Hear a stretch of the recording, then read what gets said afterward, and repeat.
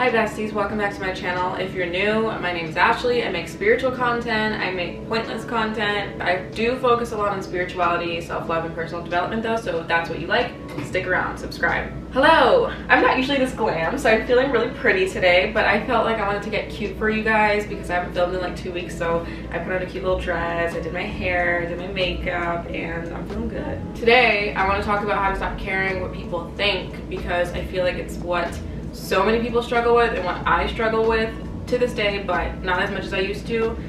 Whew, the way I used to give a shit is crazy. I'm almost done my iced coffee. If you're curious, I drink a grande iced blonde vanilla latte with oat milk. This is a grande, but I put in a venti cup because I want extra ice, but I didn't want them to cheap out on me, so yeah, little Starbucks tip. Anyways, I used to care so much what people thought about me, it was insane. I am not being dramatic, like I would constantly think about what is going on in other people's minds. I would say for the majority of my life, up until I was like maybe 23, 24, I'm currently 27, and it's pretty new to me to not give a shit. I mean, obviously I have my moments, I think we all do, no matter who we are, I think we all have our moments, even Doja Cat. Someone as carefree as Doja Cat, because that girl doesn't give a shit, but I'm sure she has her days. So if you are anything like what I used to be, or what I still kind of am sometimes, not too often but sometimes, then you probably are constantly worried about what people think about you. I would feel so awkward talking to people in public. I would feel awkward talking too loud in public. I would feel awkward spilling the tea to my friends at dinner and having people overhear me in public. Even to the point where like if a place didn't have fitting rooms, I wouldn't even want to like try the jacket on in front of the mirror because I just feel so weird. Like, should I be doing this? Are people looking? And blah, blah, blah, blah. Who gives a shit? When you start to remind yourself that you are literally nothing to these people, you will start to care less. Something that I have to think about every time I get into my mind and I start thinking, oh my god, they care, they're looking, they're this, they're that. I just have to say, are they gonna think about me in an hour? Would I think about that person if the roles were reversed? For example, let's say I'm like, I don't know, fucking vlogging in public, talking. If I'm out in public and I see someone vlogging, am I like, oh my god, they're vlogging in public, what a dumbass, they're so stupid, they're so foolish? No, I'm just like, I wonder if they're a YouTuber. I wonder what they're recording. I wonder what blah, blah, blah. Like, I don't really, maybe I'll think about it, but I don't really have any negative perspective on it. And if I do, it's not like I go up to them and tell them. I just think it in my mind. They'll never know what I'm feeling. So you need to reverse the roles for yourself and put yourself into that mind frame and just think like, if I was the person right now on the outside doing whatever I'm doing, watching whatever I'm doing, would I give a shit? And usually the answer is no. So let's talk about it. How to be unbothered, how to not give a shit. I would name this video how to not give a shit, but I will get demonetized or flagged or something because we know how YouTube is nowadays. It is so sensitive. Oh my goodness. Oh my goodness. Okay, so 5 ways that you can stop caring about what people think of you. Number 1, you are a tiny speck of matter on a floating rock in a ginormous fucking universe. Like, take that in. I understand it's common sense. I know. We all know this, but think about it. Like, how insignificant are we? Like, we are so insignificant. Like, this universe is huge. This planet is huge. There are billions of us. I don't know how many people. Hey, Google. How many people are on this earth? The population of Earth was 7,752,840,547. Okay. So 7 point whatever billion people exist on this earth, and you think that you're important? You think that you're important? Okay, I understand. We are the center of our own universe, but that's what it is. It's our own universe that we're the center of. We are not the center of anybody else's. So why do we think that we are? Do you think that when you tripped and fell at the club when you were a little too tipsy and some people saw you, do you think they're still thinking about that today? And if they are, do you think they spend more than 10 seconds thinking about it? They're not. And even if they are thinking about it, do you know that they're thinking about it?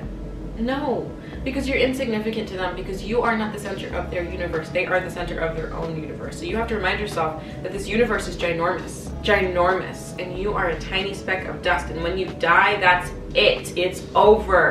It is, well, I mean, past lives, that's the thing, in my opinion. But you're not going to remember this life in your next lifetime. So you may as well make the most of it and enjoy it and live through it unapologetically, rather than constantly worry about what people on this earth are thinking, because there's too many of us to give a shit. There really is too many of us. Number 2, I want you to remember that one day you will be old and you will not be able to do the things that you can do today, God willing. Okay, one day, let's say you're scared to dance in public, which is, I think that's something that I am a little like, ooh, I get a little shy over, unless I'm like in a dancing environment. I get a little shy to dance in public. That's something that I care about. But then I have to think about it. I'm like, I am an able-bodied 20-something. I can dance. I have the choice. But what if one day I am 95, I'm on my deathbed, and I'm thinking, man, what I would do to just listen to some music and dance on the beach right now like an idiot. One day we won't be able to do the things that we can do today. You want to vlog and you feel weird about it? One day you might not be able to hold your arm up. On my grandma's last 15-20 years of life, it was really hard for her to lift so much as a fork, to pick up a cup of coffee. We had to grab cups with long straws, you know, like in order for her to like carry things.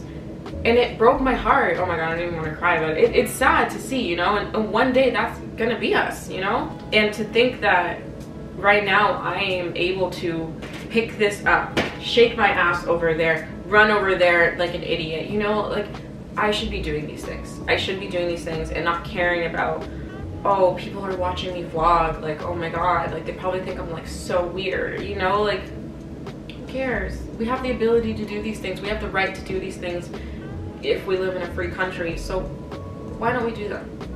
Remind yourself, when you're scared to do something, I want you to remind yourself, one day I might not be able to do this, so I should take advantage of this.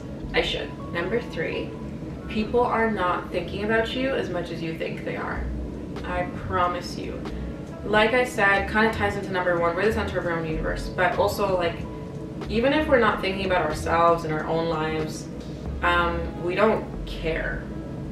We do not care. In fact, most times we're curious in a good way. I'll give you an example. I was vlogging one time and I saw this man vibing to his music all alone, singing, having a good time by himself, looking crazy. But did I look at him and think, he looks crazy? No, I was like, damn, he's having a good time. He's having a good time. So even when people are staring, even when people are thinking about you, even when people are paying attention to you, they're probably not doing it in a negative way. It's probably just because they want in on it, or they're curious, or they admire that, like, you know, ability to just go out and be yourself and be unapologetic.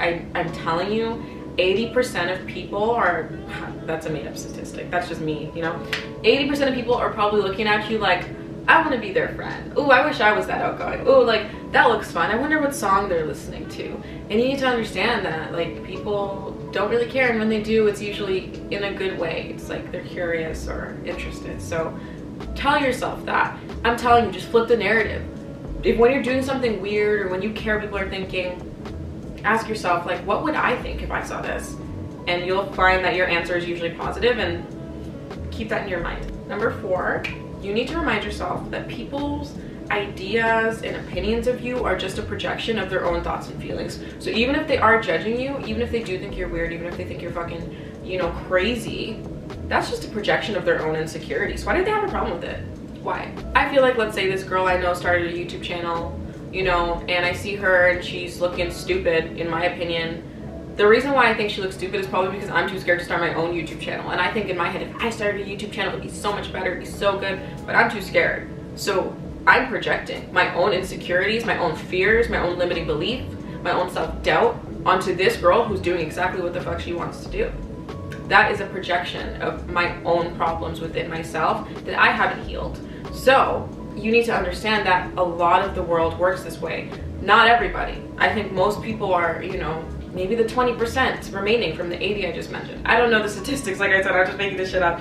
But what I'm saying is, like, these 20% or these people that are upset with you, it has nothing to do with what you're doing. It has everything to do with how they feel about themselves and their own internal world. So you need to live your life unapologetically and do whatever you want to do, because the people that have a problem with it have a problem with themselves, and that's their own issue. You have nothing to do with that.